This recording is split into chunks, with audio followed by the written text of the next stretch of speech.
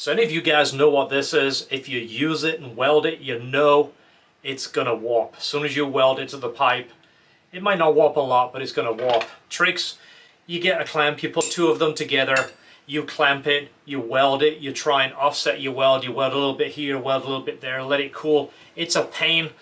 Even when you're doing all the little procedures to try to stop it warping, you take the clamp off, this thing feels like it's working, it comes apart with a click, you put it back, and it has a warp to it. You've warped the flange. Big slab of aluminum, 1.5 inch thick piece right here.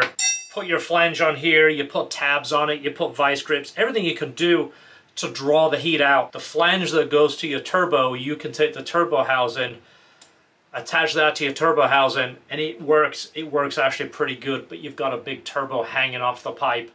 Now Ticon sell this guy right here. This is a copper chill block. What does this do?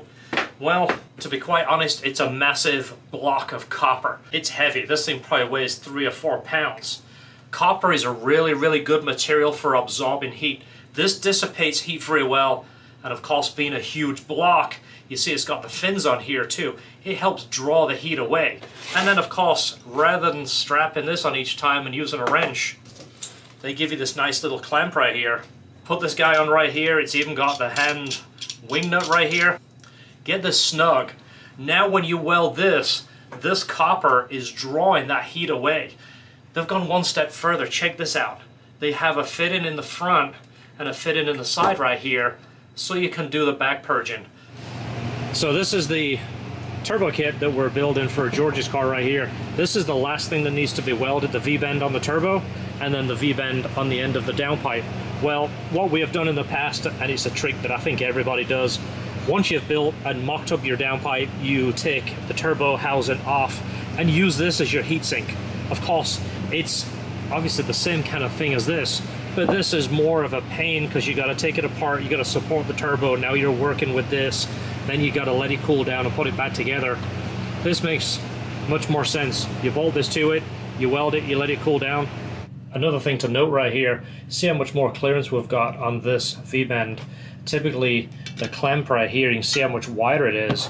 It actually takes up some of the room where you want to get your torch in here. You don't want the torch on a steep angle, you want to try and be up here. So now we have a bit more room for our welding cup to fit in there and get a nice weld. This is the 3-inch copper chill block. It does fit the Garrett flange. This is the Garrett GT series flange for the GT30 and 35. They've done their homework, haven't they? Yeah. That fits tight. It even fits nice and tight. It's nice and sealed. We have our purge holes accessible right here.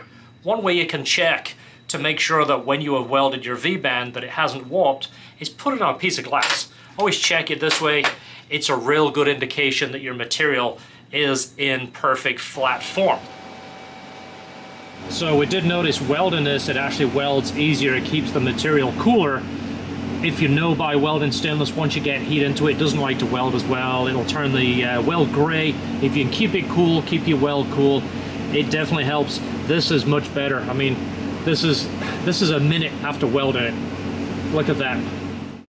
So again, flat piece of glass. You're not going to do it on a windshield or a side glass. Make sure it's a flat slab. Push this down. You want to make sure it doesn't have any kind of creep in it, kind of rock. And that's perfect right there. No movement on there at all. So now, next thing is one more flange to do. This is the easy one. This is the one that accepts this. It has the step I talked about. When you have even a small amount of warping on here, you put this on here and you can rattle this and it's going to have gas escaping out of there. So guys, you got to get one of these. This has made our life so much easier. It's going to make work faster too.